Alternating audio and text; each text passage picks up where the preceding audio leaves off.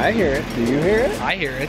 We are officially done. It's been an awesome day. Jack, you have done a phenomenal job, buddy. Look out, Team Aquascape. Jack's gonna be taking over. Hopefully, but no, the team did an incredible job. They really helped me a lot with everything. So with every great job, you couldn't get it done to the caliber of Team Aquascape without a Team Aquascape team. So let's walk through this project. Let's show the viewers how awesome this thing turned out.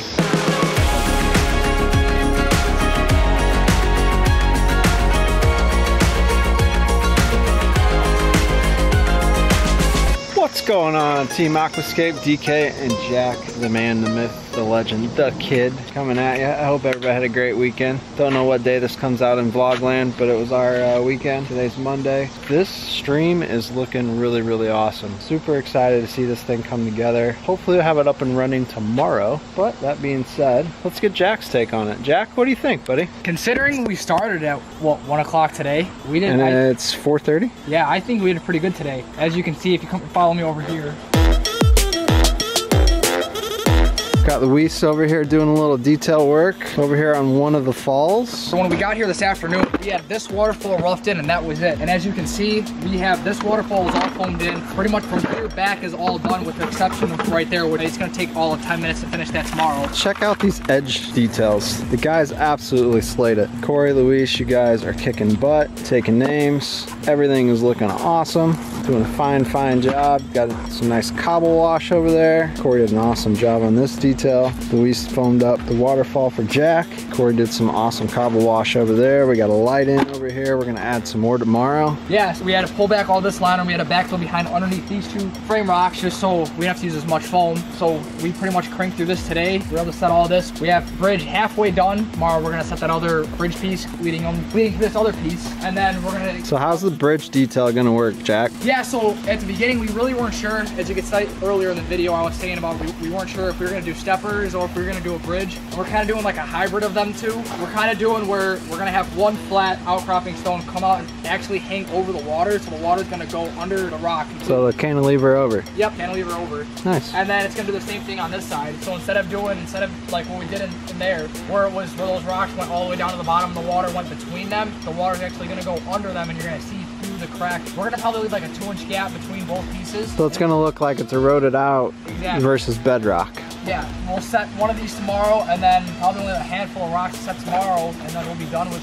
setting the bigger chunks of the rock, and then it's all filling between the gaps. And then finish up the waterfall right behind you, right? Yeah, so tomorrow, that's what I'm looking forward to, is where we kind of get up to that upper pooling area right where the pond's at, and to where both features look like they're conjoined when they're two different features. Awesome. So Jack, I think it's been really cool to watch you kind of come into your own. I know you were nervous starting out this job, but the pond looks phenomenal. Brian and Chris are ecstatic about it. Mindy, the homeowner, is loving it. I think she got to enjoy it here over the weekend. I think she's super excited about the stream coming together. But what's your thoughts so far? What's your takeaway? Where's your mindset at going through this so far? Has it been a cool experience, a nerve-wracking experience? It's definitely been a cool experience. Like, I mean, fortunately, I've been with Aquascape for the past 3 years. I've seen a lot of cool projects and stuff, but I think this one's probably going to be one of my favorite ones, just because I was able to be like, it was a lot of firsts for me. It was a big leap of faith that Chris and Brian allowed me to take with leading the pond build, and kind of, even though they've been here, it's kind of been, okay, what do you want to do, Jack? Like, you run with it. So it's definitely going to be going in my books as one of my favorite builds, just being able to kind of be like a lead role for once. Seeing Chris and Brian is kind of cool, finally taking up or following in their footsteps. But yeah, at the beginning I was kind of nervous when they told me that I was going to be in charge of this one too, just because of the grand scale of it. Like, usually a pond of that size is kind of like intimidating for a lot of people, and it was for me, but I was fine with it. But definitely taking on this big of a project, I mean, it's a 70-foot stream, like it's with a bunch of big stone that I haven't really worked with or I'm not familiar with before. So it was definitely kind of a nerve-wracking experience the first 2 days, but then after I kind of got ball rolling, it was kind of easier to kind of been, all right, like just be creative with it. If you want to dive bomb, let them dive bomb into the water. Like, they don't have to be completely level. It's kind of just a free-for-all almost. Yeah, I think we've definitely kind of pulled out the stops on this one, gotten super creative, so we're not handcuffed to that creativity like Brian's always talking about. And I think this one's really going to turn out really, really sweet. It's been a joy to watch, to be a part of. Definitely be sentimental for you as well. Yeah. like you said, being in that lead role. So again, let us know in the comments down below what you guys think so far. Let us know how Jack's doing. Any pointers, questions? I know he's excited to keep filling this role. He's doing a great job. Looking forward to seeing Corey on the upcoming projects on how he does. I know I've gotten quite a few chances to run some work and it's been a lot of fun. So that being said, we'll be back at it tomorrow. Like fingers crossed. 25 seconds in vlogland. Yeah, you guys get to see in the next 5 minutes. I have to wait. Jack's not gonna sleep all night waiting for this one to come alive tomorrow. He's gonna be like a kid in Candyland, I think. But I can't wait. You guys get to see his reaction. So stay tuned. See ya.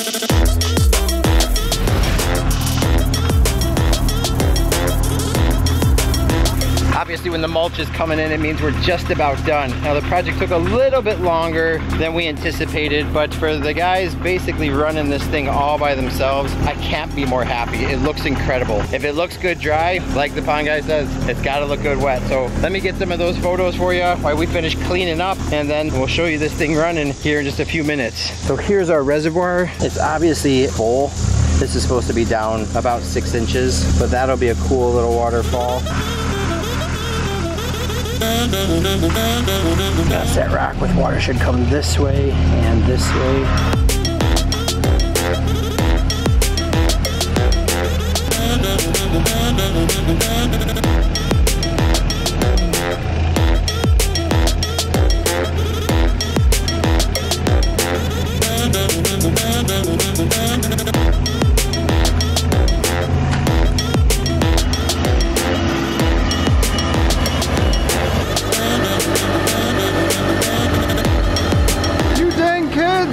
My lawn! What? I said, you dang kids, get off my lawn!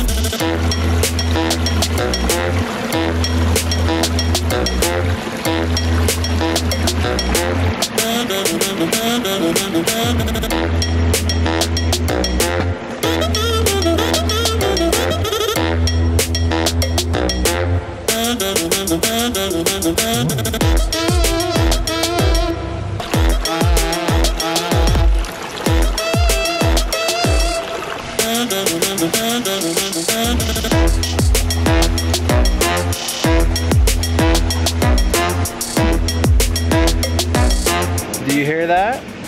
I hear it. Do you hear it? I hear it.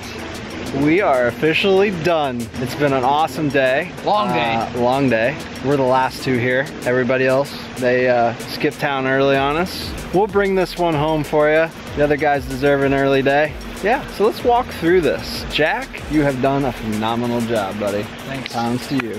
Hey, I mean, kudos to the team. Like, they really helped me on this one, especially Chris and Brian for allowing me to, like I said, like 6 other times in the series. You better just get them like a case of beer. Yeah, I know. Something. The rest of us still are owed ice cream though.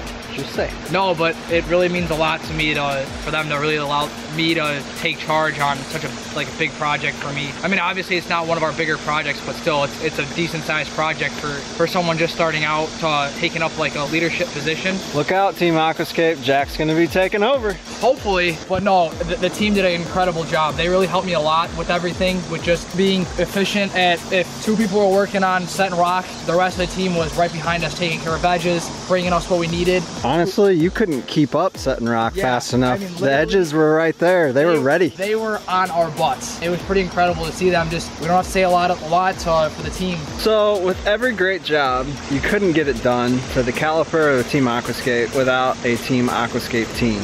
And I gotta say, just like Jack did, our team is one of a kind. I think any of the CACs out there would kill to have one guy off of our team, let alone our entire team. So the team really did pull this one off. But we had great leadership from Jack, and I'm really proud of him. He's done a great job. So let's walk through this project. Let's show the viewers how awesome this thing turned out. On this project, we have one 4-to-7 powering this stream. And so if you come down here, follow these steps that we have. Check out the Aquascape pathway lights. So right here is our pondless vault, and right in this area is our basin. It's roughly 12 aqua blocks. All the water is gonna be in the stream is stored underneath these rocks in here. Underneath all this gravel, all the water is stored. So the 4-to-7 sits in here, and it gets pumped up through a 3-inch pipe that we have that goes pretty much hugs the side of the stream all the way up to that top sheet style waterfall, all the way up at the top. We ended up putting a 22-inch spillway in up there? Yeah, so we have a 22-inch pondless spillway up there, and all it does is dump into a shallow pool and then goes over that spill stone, creating our first waterfall. But how was it to work with this awesome stone? I mean, obviously every project we do, the stone selection, the rock selection is the key piece to the whole art, but Pennsylvania fieldstone is not something we normally work with on every job. We do use it throughout the seasons. We typically only do 2 to 3 projects a year, just like aqua blues. It's a pretty rare stone for us to use during the season. Usually, I mean, our go-tos are moss rock, weather limestone, and granite, obviously. So it's nice to work with this stuff. Like it builds killer streams. When you have like super low elevations, you're able to pull off a lot of waterfalls inside of it and a lot of movement, as you can see in the stream. I mean, when you look at this thing,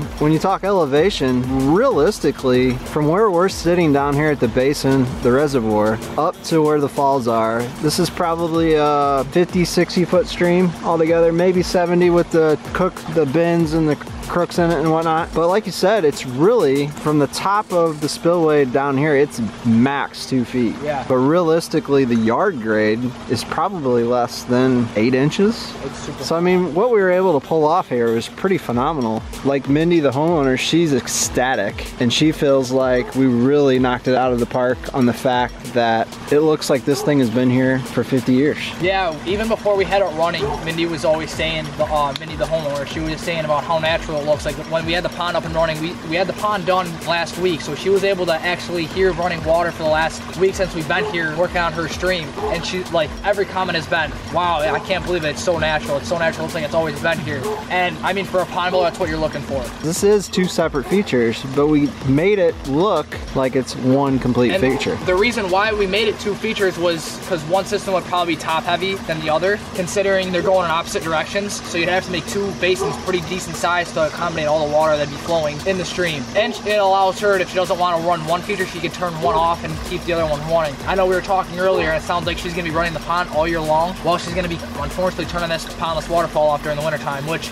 is fine, because it's not like she's going to be out here in the wintertime when it's 30 below here in Chicagoland. Speaking of which, I mean, this little like structure gazebo here behind us, how cool is that? Like, where we've been. Let's actually go back and give the viewers kind of just a little bit of a view from the seat where she's going to be sitting out here enjoying this awesome stream. I mean, guys, just check that out. Isn't that, it's phenomenal. Each seat, you've got different viewpoints, different perspectives. I think anybody would pretty much give anything for a feature like this. Well, Jack, so we've got 3 stepping stone areas, one being the bridge area. So let's show the viewers where that is real quick. Walk them up through the feature. Let's talk about some different aspects of it. So you've got that area we just came out of. You've got the bridge area where Jack's going, where we cantilevered over the bridge so the water flows underneath. It kind of chokes it down, kicks it out. Really cool feature. What's your take, Jack? I love it. I'm glad we decided to go with the stepping stones. Like, obviously, like, for me personally, I like stepping stones. It looks way more natural than a bridge. I mean, don't get me wrong, I do like the bridges, and they have their applications, but having stepping stones and a water feature like this, it just makes it 10 times more natural. Having water run through here, it tops the cake. it's a cherry on top for sure. So we got this area, we got the area we just came from. Over here behind these two rocks is another area because Mindy actually has this beautiful peach tree over here. So she's able to go across and harvest those throughout the season when they're ripe and ready. And it also gives her a possible area over there to add another bench seating area. She's gonna stick one back over here behind the birch tree where we did some pathway lighting. So I mean, she's gonna have some great vantage points throughout this entire feature. The cool thing is we've got areas in this stream, Jack, where it speeds up, it twists, it turns, it chokes down, it slows down. The sound quality is phenomenal. So right now we have, as you can see, there's really not that many plants. There's plants in the stream, but not outside the stream. Mindy's actually gonna take care of that entire aspect of the feature, and I'm looking forward to seeing it all planted up. But as you can see, we have these big plant pockets where we added mulch, but where you can see dirt right now, we're gonna pull grass all the way up to the edge of these stepping, we call these outcropping stones. It's gonna invite whoever comes over to come out onto these steps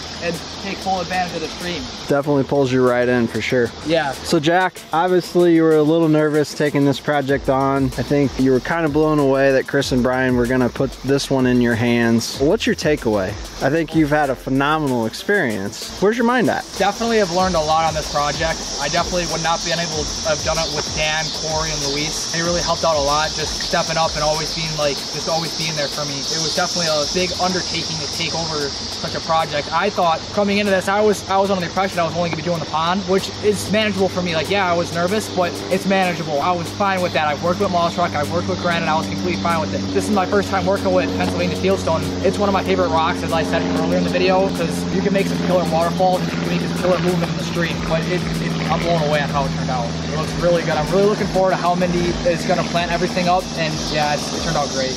Awesome. Well, like I said, it's been a fun experience. Jack has done himself very well on this one. Mindy is super excited about it. The team is super excited about it. We're ready to wrap our day. It's been a long day. Make sure you guys keep subscribing. Hit that subscribe button. Come on back every Tuesday, Thursday, and Sunday on the Team Aquascape page. Check in with what we're doing. We're always doing some phenomenal projects. I've always got them in the queue, so make sure you're coming back. Let us know how Jack did in the comments. I would love to hear. I'm always good, bad, or ugly advice. But all for you young guns out there, I want to throw it out to you that I'm really proud of this guy. He's 20 years old. He's really taken a hold of this, taken charge, and I just want to inspire some of you young guys out there and women to, you know, jump into this trade. It's an awesome experience and opportunity, and, you know, follow your dreams. Do not be afraid to be told no. There's always a way to open a door. So I wouldn't be here had I not reached out to Brian, and the ride for the last year has been absolutely phenomenal. So we're excited. With that being said, we're gonna head out. So see ya.